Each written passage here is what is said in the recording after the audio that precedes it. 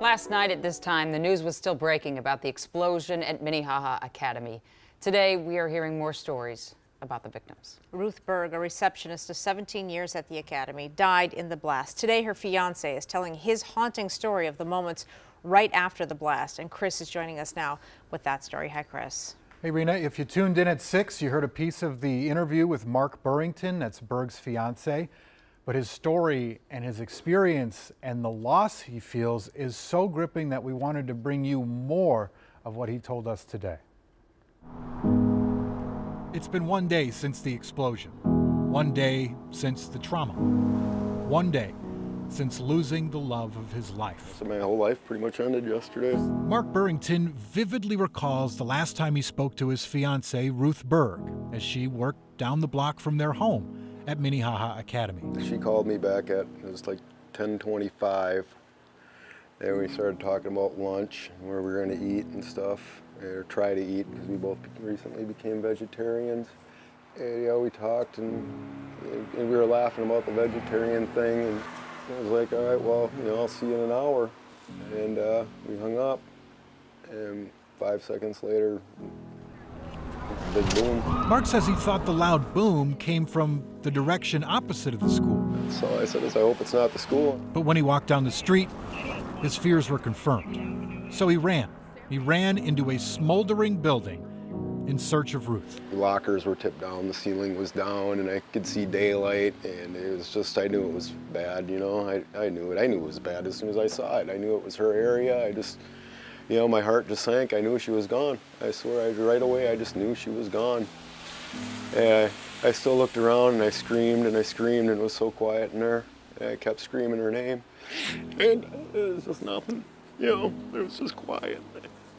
It just sucked so bad. I wanted to hear her voice so bad.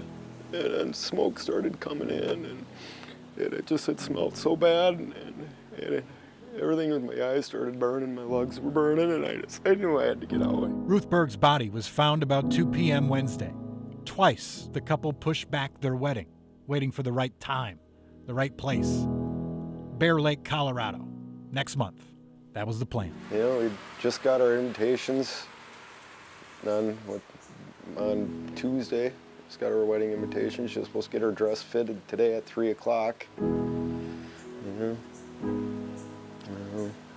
It's insane, absolutely insane. Mark said the person that Ruth would talk about every other day, her favorite person at school, her chit-chat buddy with the big heart, John Carlson, custodian who also died in the explosion. It's not easy for any of us, One day later, Mark is still searching. He's searching for words, for answers.